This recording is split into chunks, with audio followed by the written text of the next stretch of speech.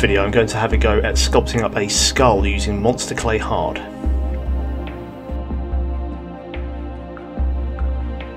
If you're a regular on my channel, you'd have noticed that I've done lots and lots of robots recently, which have of course all been hard-edged modelling, so I've been meaning to get back into the sculpture for quite a while, so I thought having a go at a skull would be a good place to start. I had a go at doing a skull a while back for my zombie video, and I thought this one came out okay, although it did look a little bit cartoony, so I want to try and do something that's a little bit more anatomically correct this time around. I'd mentioned in some of my previous videos that I happen to have a real human skull here, so obviously that's perfect for reference. One of the things that I noticed straight away when looking at it is that this isn't actually one piece of bone. If you look at the diagram here, you can actually see the skull's actually made up of lots and lots of different bones. So I want to try and do something a little bit more accurate this time around. I've been using monster clay for quite some time, but I've always used the medium soft variety. They also do a soft and a hard version, and I've had a box of the hard stuff sitting in the cupboard for quite a while. So to start off with, I put it in the microwave at a low power just to soften it up. And that allows me to easily scoop out some handfuls to start building up a basic shape for my sculpture. You need to be a little bit careful with this. If you heat it up too much, it can go a bit like napalm and be like liquid in the centre, and you can get some quite nasty burns, so you need to be careful with this. But as long as you don't leave it in there for too long, you should find that this comes out quite soft and isn't too hot to handle. So having used the hard variety of monster clay for a while now, I've got to say I do actually quite like it. Obviously it's firmer than the medium stuff as you'd expect, and I find that's quite useful because I think it does mean that there's less likelihood of you destroying details in your sculpture as you handle it. Obviously as you're working on a piece, you need to move it about all over the place, hold it at different angles, and I've often had that situation where you sort of spend ages getting a particular detail right, then you stick your index finger right through it. So because this stuff's a little bit firmer, I think there's maybe a bit less likelihood of that, and I've certainly found that it stood up to handling a little bit better than the other stuff. So that's certainly an immediate benefit that I've noticed. When you've made a mould of a sculpture, demoulding it, i.e. getting the original sculpture back out of the mould, can sometimes lead to the sculpture being destroyed in the process, so using a firmer clay I think might actually help with that. It's perhaps obvious thinking about it, but skulls are as individual as faces, so there's no sort of one proper way of doing a skull, as they can vary quite considerably. I suppose that should be obvious because faces are all different as well, but it did sort of surprise me slightly having looked through various reference images. The original idea for doing a skull actually came from the introduction to the TV series Westworld. This shot in particular, I really liked the look of having the skull and the muscles on one side of the face and the fully sculpted face on the other. If you've seen the show, you'll have seen that there are lots of scenes of technicians working in the background sculpting up faces for new hosts, that's the robots in the series. So I just like the sort of pure sculptural nature of it. So I'm not trying to make this look like a zombie or anything like that. I want it to be more sort of figurative, sort of like an anatomy study or something like that. So I've just been working on this here and there over the last month or so, trying to get it looking right. I'm quite pleased with how this has come out, so I'm going to continue with this. Like I say, it's not meant to be a zombie or anything like that, so I had even thought about casting it up and maybe even cold casting it with metal powder, something like that.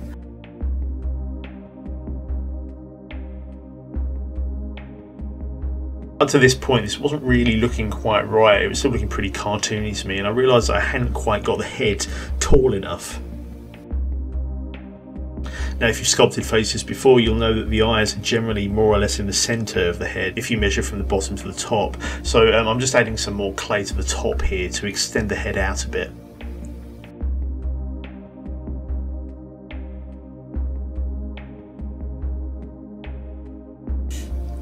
Another reason that I wanted to have a go doing a skull is if you're into monsters and creatures and all that sort of thing, you do tend to see quite a lot of sculptures and drawings of skulls, and I think there are quite a lot of interpretations out there, some of them not particularly accurate. So I think that maybe the common perception that a lot of people think of a skull perhaps isn't quite as accurate as you might think. So certainly when I've sculpted them previously, they've never quite looked right. I've never quite got something that I thought personally looked realistic. I find it quite useful actually to use a scalpel to sort of cut some slightly flat planes into sculptures. It's quite a good way of getting a sort of a smooth, flat area. Although they're not precisely flat, the cheekbones are flatter than some other areas of the skull, so I found that was quite a good way of dealing with that area. Also noticed the far right and left side of the eye sockets are also made up of separate pieces of bone as well, so making sure to sculpt in a join there. I think paying attention to the genuine anatomical features of a real skull is going to be of benefit in the future, because this is sort of a learned process. You know, you do learn to sculpt faces, and it comes with practice, and after a while you'll find yourself doing noses much easier than you had previously, simply because you've had a chance to practice them. So I think the same is going to be true for doing a skull. If I can get down the basic process of doing one, that's going to be really useful in the future when I come to sculpt them again and again. And certainly having had a go at this now, I can see a lot of things I've been doing incorrectly previously.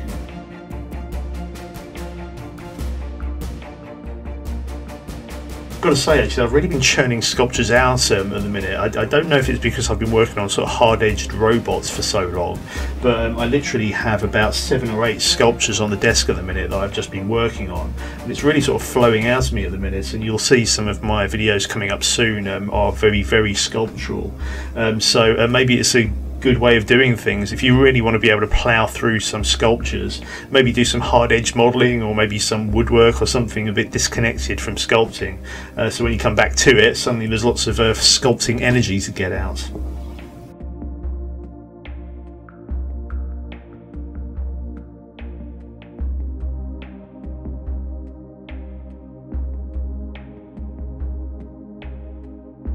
And the nasal bone doesn't directly butt up against the eye socket, so I'm just adding some additional pieces in here. The diagram tells me that these things are called the lacrimal bones, so I'm just trying to get those as accurate as I can. One area that I found really helped in getting a sort of a skull-like look was this area in the forehead, which the diagram tells me is called a glabella.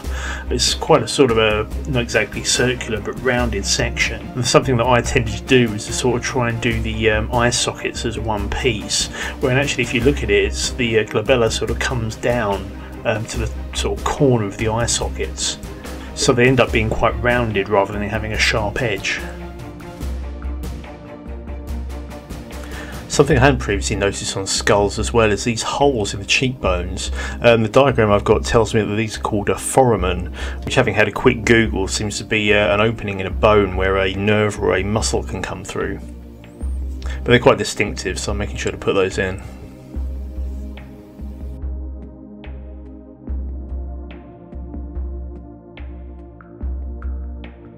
I'm sticking some blobs of clay in place here for the teeth, but I think straight away you can see these are way too big, so I'm going to have to sculpt these down slightly. And in actual fact, this was something that happened with my previous zombie sculpture. I got to a certain point where I had some teeth in, and it wasn't really looking quite right. And after a while I realised that the teeth were just way too big and out of proportion to the main head. Once I sized them down a bit, it started looking a little bit more realistic. I find my loop tool is very useful here. So this is just a piece of guitar string which I've soldered into a piece of brass tube, and obviously attached that to a wooden handle. But I mean, this is one of my go-to tools. I find myself using this for everything.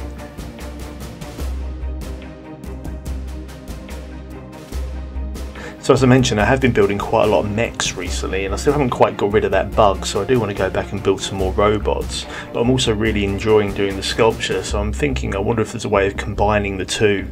So maybe having some hard edge modelling with some sculpted elements in there. Might be something I'll try for the next project perhaps.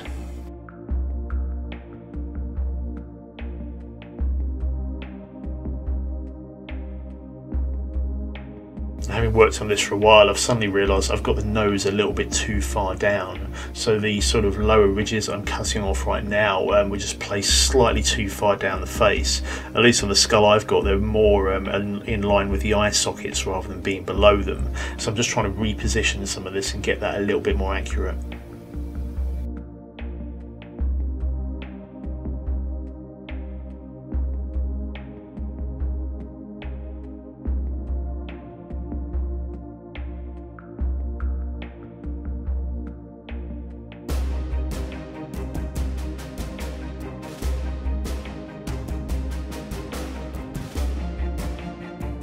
This particular part of the skull has some particularly flowing organic shapes, so hopefully you can see down underneath the nostrils I've tried to get a nice curve to that piece. As if you look on the original skull here, you can see the shapes sort of flow into each other in quite an organic way, so I'm just obviously trying to replicate that in the sculpture too.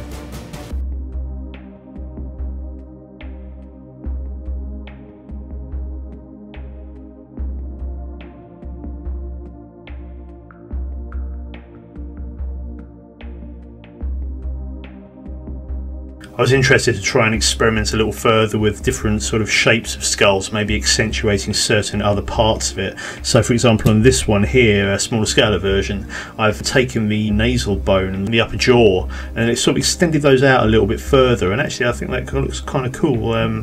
I don't know if that's sort of getting towards what a monkey skull might be, but you know, it's sort of in that region. But I quite like the prominent sort of nasal bone sticking out there, so I think that's kind of a cool idea, even if that isn't perhaps anatomically correct. It sort of makes it look quite scully, if you know what I mean. So I was quite pleased with how that one came out.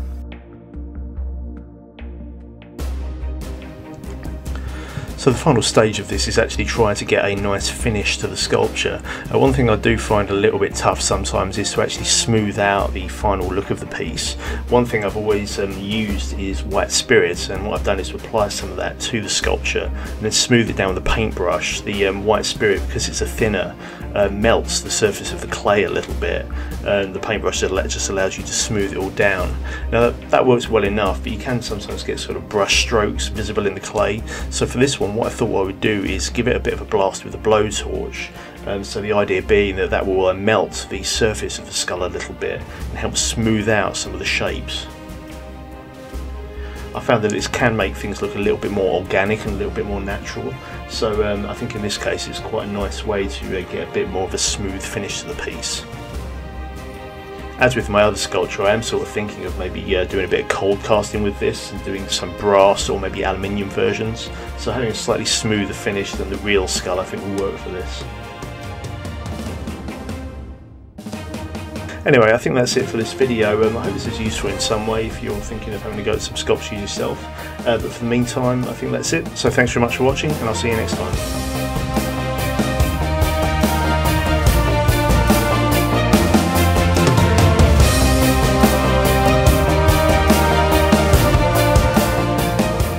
Thanks very much for watching. I'll be posting videos on future projects, so if you'd like to keep up with what's going on, please do subscribe. Alternatively, you can visit my website, which is www.thedarkpower.com, or you can find me on Facebook, just search for The Dark Power.